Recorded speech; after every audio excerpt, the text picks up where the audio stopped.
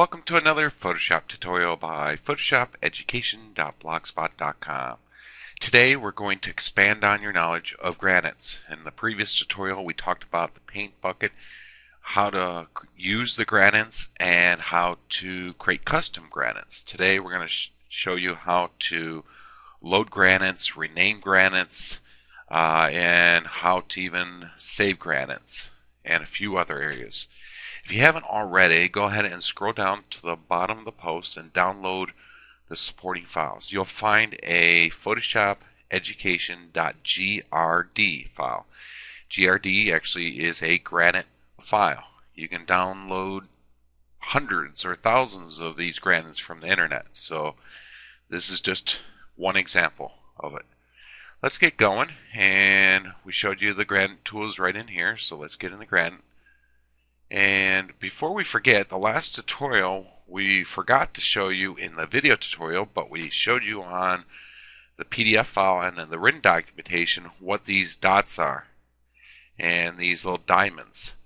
These diamonds will allow you to actually adjust finely. So we just wanted to go over that. They're called midpoints. So you can have a midpoint for the opacity stopper. They're basically fine-tuning your custom. We forgot to cover that in the previous tutorial, the video tutorial. So before we wanted to get going, we wanted to show you that. So if you scroll down here, you'll notice that we've got a lot of presets, a lot of granites. Yours will probably look a little bit different. But let's say you totally mess things up and you go, geez, I wanted this back to square one.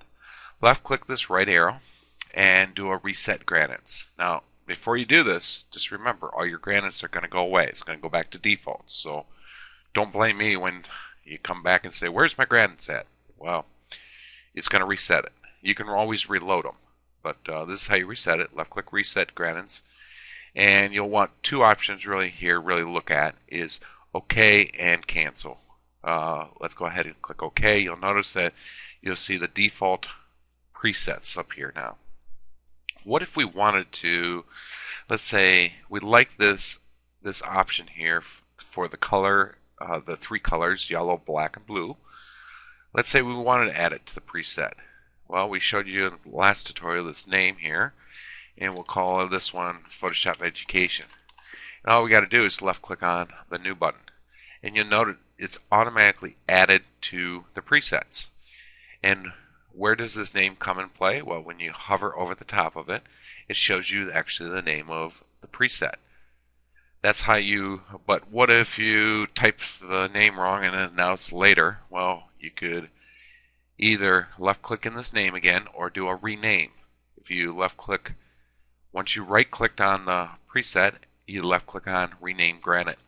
Maybe we wanted to just call this PE and left click OK. If you're not happy, you can go ahead and with this you can left click cancel. So now if we hover over the top of it, it should say PE. It's actually changed. Now let's say we don't like this anymore. Now we want to delete one preset. We don't want to delete other presets. All we got to do is right click on this preset and left click on delete granite. Now the dangerous part of that is you'll notice it didn't ask us, hey, do you want to really delete it? It deletes it. Now the other areas we want to show you is by now hopefully you've downloaded this Photoshop education.grd. The GRD stands for granites. So yeah, where do you install it? Well, you can install it in the Photoshop subfolder, which is the presets for, there's a preset subfolder for granites. But we recommend actually install it anywhere you like, as long as you remember and it's easily to get to. Easily to add to it, easily to back it up. But once you have it installed on the computer, or well, not say installed, copied to the computer, and you remember it, we're going to do a load. Once you do a load and you locate your folder, ours happens to be in Photoshop Education Granites folder, you'll notice the Photoshop Education Granite. When you left click on it, it highlights it and it puts this file name down there. If you want to load it, go ahead and left click the load button. If not, click on the cancel button. Left click load. you'll notice that now you'll see a lot of granites. This is the little collection we had at the time, so we saved it off for you guys.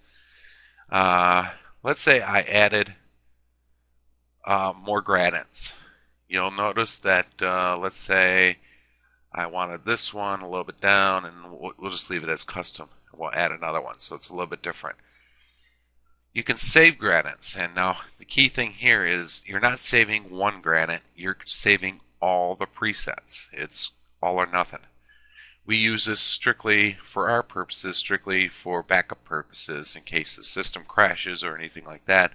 But if you do want to share it with others, just like we did here, you can do that. Left click on Save, and it brings up the box. And all you have to do is just name it on the bottom, and it automatically puts a GRD extension on it, and left click Save. Now if we do a load, you'll notice this PE. And that is really everything you want to know about the more information about the Granite editor. We showed you how to rename presets, how to delete presets, how to create new presets, how to load Granite files, and how to save Granite files. Hope you enjoyed this tutorial and have a wonderful day. Thank you.